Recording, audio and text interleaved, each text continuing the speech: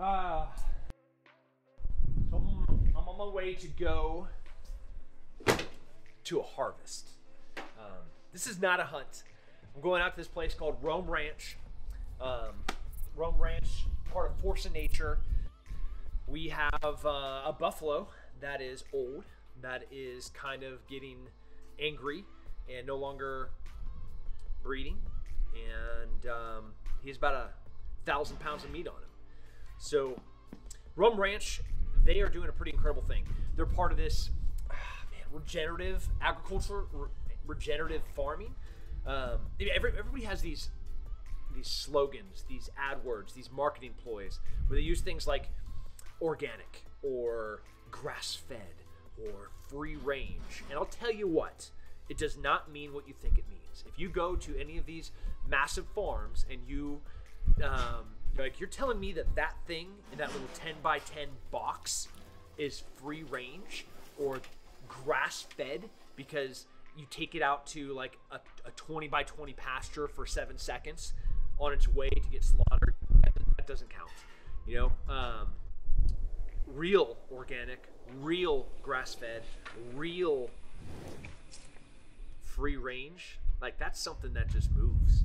It eats what it wants to eat. It's hanging out with its herd.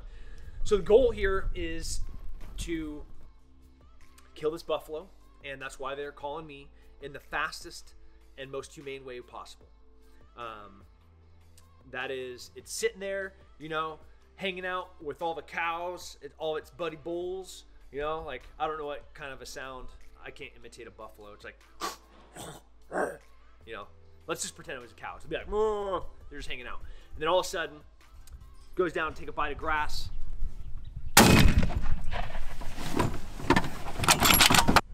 And darkness. That's the goal. The goal is it's present, it's existing, and then without it ever knowing why, it's dead. That's what I'm going to do. I have the perfect tools for that. I'm going to be shooting a Nosler 33. And that thing is a 225 grain bullet that has an amount of energy that I don't care what it hits. It is going to do exactly what it's intended to do, which is safely, quickly, and humanely kill it. Then I got to go to work. I got to clean. We got to cape. We got to dress, and then get ready for processing the meat. So there's a lot of work. And I think people have a disconnect from what their food looks like, how they get their food, where they get the food, what the process looks like. Man, I'm not going to throw stones at vegetarians, because if you went to a slaughterhouse and you see what happens with cows, man, I may not eat meat again. All of the meat in my freezers, man, I saw those things in life. I saw them walking beautifully, majestically, and I know how it died, quick and painless. I know what happened to that meat. I know where it went. I know whose hands touched it. And then I feed my family with it. This meat is not just going to feed my family. There's enough meat that's going to be able to feed.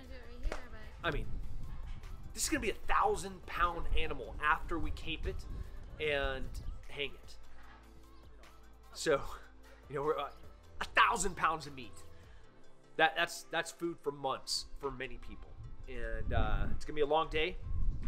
Now we got to go do the work.